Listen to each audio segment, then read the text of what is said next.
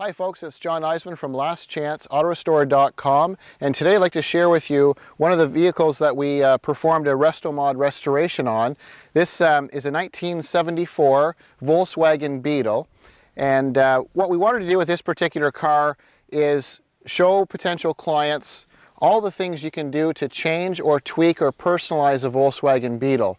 So we started with a basic, this car was originally orange, it was a basic standard Beetle with not a lot of options. So the front end of the vehicle in 74 had really large bumpers and some people would say huge bumper shocks that came through the front fenders. Big, thick black dash pads, and some people would say not the most desirable Beetle. So what we wanted to do is just modify this particular car and share with clients some of the things we can do. So we started with kind of a brighter paint finish. This is Kawasaki green.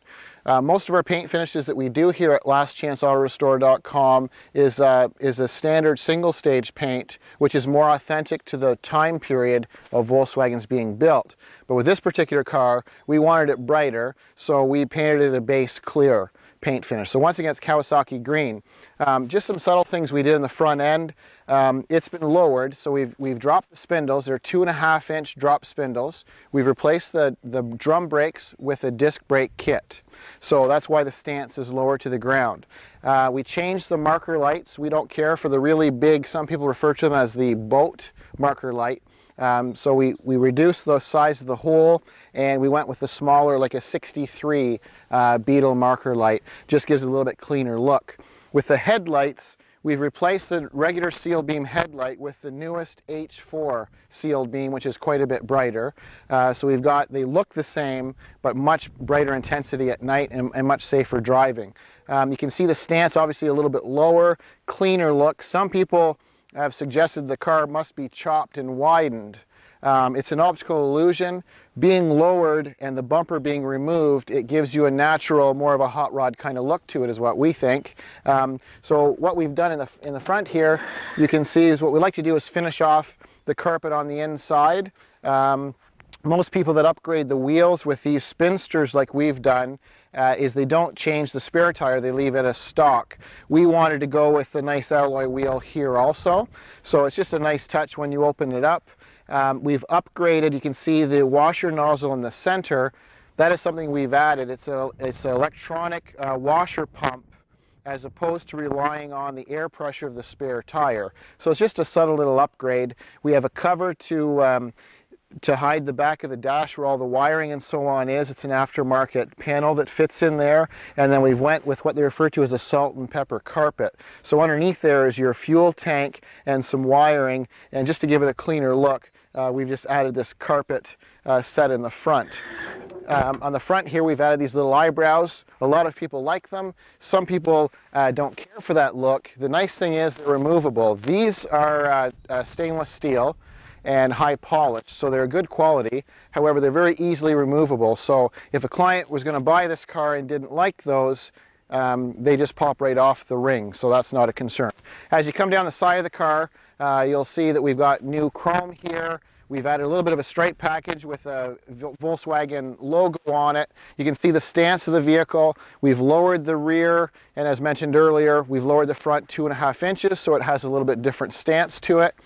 We've added a little bit of fake chrome here. These are just plastic, but stock would normally come black in color, so we just added a little bit of chrome look there. We have new chrome handles and new exterior mirrors, and we've added some accents here just to give it a little more, and then gravel guards in the back. You'll notice the front tires are a little bit smaller than the rear tires. The rear tires are a little bit larger, gives us better handling and a little bit peppier feel on the road. When we open the door here, you'll notice we've done quite a few things. First of all, before I open it, all traditional Volkswagen Beetles have a vent window here, a little triangular window, and it's on a hinge. This is an aftermarket kit that we tried where you remove all of the factory glass and you use this kit, which is a single window. So once again, a little bit different appearance. So we've got that, and then when you go on the inside, we've changed the, I'll get on the other side here, we've changed the dashboard. Typically this dash would have a thick black rubber coating, and there would be vents on either side of the speedometer. So what we've done is we've cleaned up the dashboard. We've painted the same color as the body. We've upgraded the speedometer to an electronic speedometer, and it's a digital readout with a white face. The stereo, what we've done is we've increased or upgraded the stereo, and it's a 7-inch touchscreen, and it flips up, and it also has built-in GPS. So it's kind of a neat system. It plays DVDs and so on. It has a navigation. You'll notice the steering wheel we've upgraded. It's a mahogany wheel. They refer to as a banjo style wheel.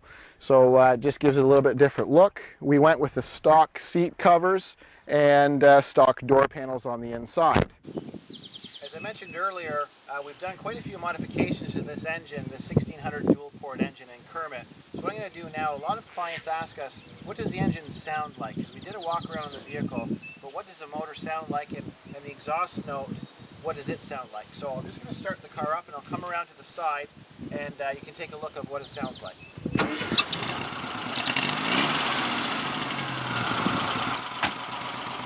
So once again, what we've done is we've got the performance style exhaust on it and the dual carb. So I'm just going to rev it up a few times so you can hear the exhaust note.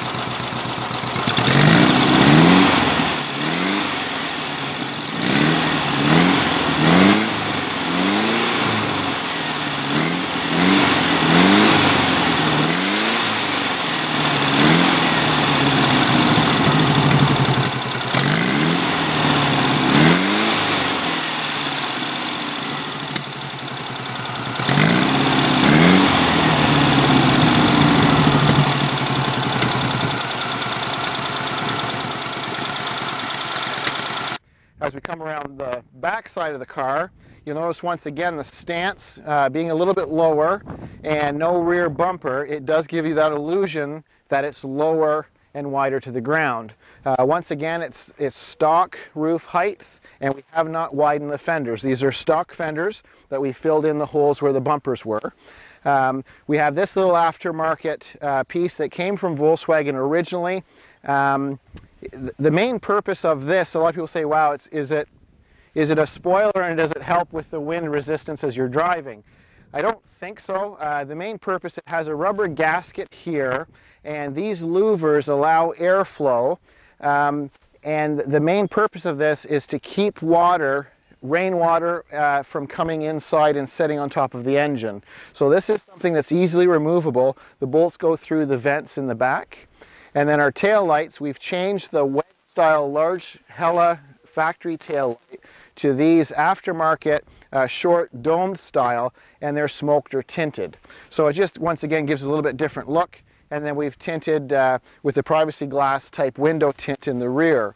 And then we've upgraded the exhaust and engine. So as I lift up the engine lid, we started with a normal 1600 dual port engine. And then we've tweaked it. So we've added this dual carburetor system with a dual intake as opposed to a single intake system.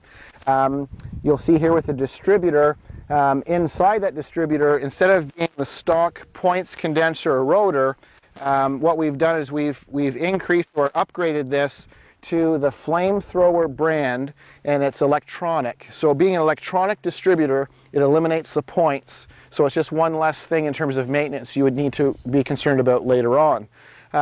We've changed, added a little bit of bling. This pulley would normally be just a black plain steel colored pulley. And then down below, we've changed that pulley to a balance pulley, which gives the engine a little more power. We've added a little bit of chrome accents to it. We have a higher intensity coil to go along with the flamethrower distributor assembly. New fuel pump, the engine's been rebuilt, and we've added this oil filler lid here with a billet style as opposed to the old style factory filler, which has a little tube and quite a large, awkward, more of an oval shape filler, and they typically will corrode and leak oil at the base of that. So we like to change them to this upgrade, which gives you the billet style, and it screws right in. So trouble-free driving. It has the Volkswagen aftermarket header exhaust system The tailpipes are obviously larger, and the exhaust note is a little bit throatier, a little bit deeper sound. So it kind of goes along with the whole theme of this car. So as we come along this side, once again, you see the tall gravel guards in the back. This car normally would have came with just a short little aluminum style, where this is a true high polished stainless steel. Once again, you see the hand-cooked tires, they're brand new. You can see the stance of the car, the dark window tint, new running boards, and once again the disc brakes in the front. So it's kind of a fun vehicle. We nicknamed it Kermit. So once again, it's a 1974 Volkswagen Beetle. You have a lot of fun with this car, and this is now available for sale. So you can visit our website. It's lastchanceautorestore.com, or you can email me, and it's john@lastchanceautorestore.com. And thank you for watching.